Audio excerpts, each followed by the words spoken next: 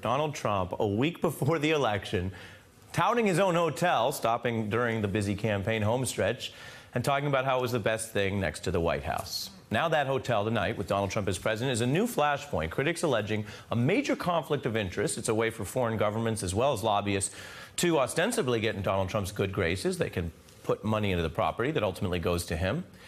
And the National Republican Congressional Committee is now, get this, holding a lottery for donors to win a trip to that hotel. This is similar to a deal you may have heard about with Republican attorneys general who went to Mar-A-Lago. Big donors, over $100,000 a pop, got to attend a dinner there at Trump's resort, and they got to be in close quarters with top law enforcement officials. Now, this entire issue is one our next guest, former Senator Russ Feingold, has been warning about and leading on for years. Feingold at one point was synonymous with campaign finance reform, McCain-Feingold, as he sounded the alarm on an issue the White House is clearly struggling with today. When Congress debates the issues that affect your lives, you have every reason to wonder if campaign money plays a role in the decisions we make. Wealthy interests have too much power in our political system. The influence of money in politics is too strong, and we understand that the system has to change.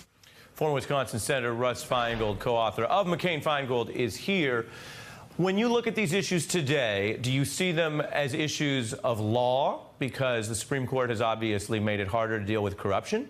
Or do you see these as uniquely issues of people, because we've never had a president choose to run a business while president and basically flout any notion of traditions around nepotism and conflicts of interest and all of this stuff? Well, Ari, thank you for having me on the show. I see it as a matter of law. I see it as a matter of morality. I see it as a matter of national pride. You know, the building that he's turned into this hotel, which is for sale now, basically to the highest bidder, it's a great old post office building. It's part of the landscape here in Washington, near the mall. And he turns it into this kind of a shameful thing, where special interests can buy access so close to the Capitol, and apparently the National Republican Party is happy to participate in it. This is really against the traditions of clean government that we need to return to in this country, and that we are very far away from under the Trump administration. Do you think Donald Trump doesn't get it, or just doesn't think that these rules apply to him? He famously said on January 11th, and I'll play this for you, that, you know, he could run everything at the same time, no problem. Take a listen. I could actually run my business. I could actually run my business and run government at the same time. I don't like the way that looks, but I would be able to do that if I wanted to. Your view? My view is he doesn't care about the ethics. He doesn't care about the law. His lesson, unfortunately, is because he became president, is that he can get away with whatever he wants to do. And so if he wants to sell access like this a few blocks from the U.S. Capitol, he figures, why not? Somehow there has to be accountability here. When you say somehow sell the American access, people have to stand up and say, we don't want a president who is so obviously corrupt. Senator, when you say sell access, your view is that that's a deliberate part of the business strategy of the D.C. hotel? Well, it may well be deliberate, and I'll tell you, the message to foreign countries and foreign interests and foreign businesses is don't work through our government and our laws and our system. You can get there another way. Go down to Florida or go down to the post office building here that's now the Trump Hotel. It's a lot easier, and frankly, it undercuts our national security because it tells people that our government really isn't on the level under Donald Trump. Our government's for sale under Donald Trump, and he's happy to make as much money as he can and doesn't seem to care whether or not some illicit interests get special access that the rest of us, of course, would love to have.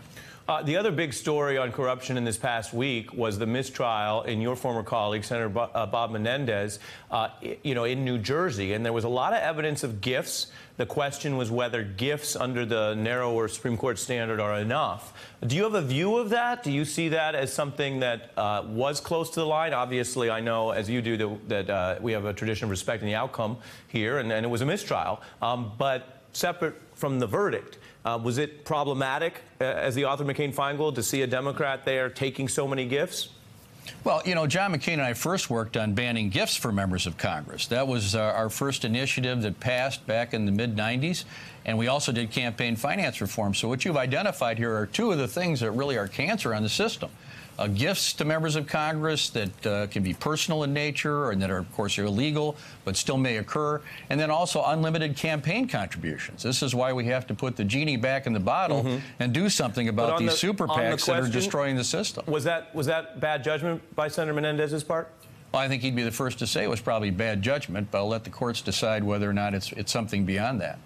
Senator Russ Feingold, you've been a leader on this for a long time, and there's a lot of talk about the swamp, so I appreciate you joining us tonight. Great to see you, Ari. Hey there, I'm Chris Hayes from MSNBC. Thanks for watching MSNBC on YouTube. If you want to keep up to date with the videos we're putting out, you can click subscribe just below me, or click over on this list to see lots of other great videos.